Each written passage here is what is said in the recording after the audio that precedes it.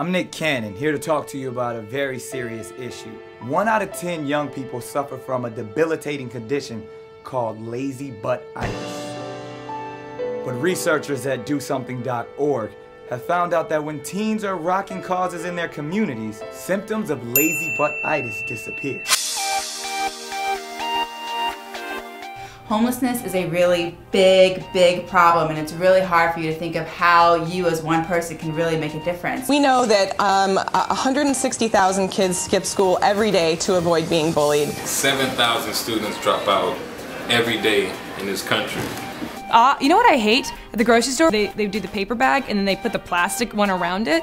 It's like, we killed this tree and then we're just making the world worse. 1 out of every 7 families go starving every day. I couldn't do homework assignments and I couldn't do work in class because I didn't have the calculator and I didn't have the supplies to do so. So once I got it, it made things much easier, but without it, you're not prepared. Hi, I'm Aziz Ansari. Oh, that was your line. We want you to give a shit about cancer. We'll even send you a kit to collect your classmates' shit.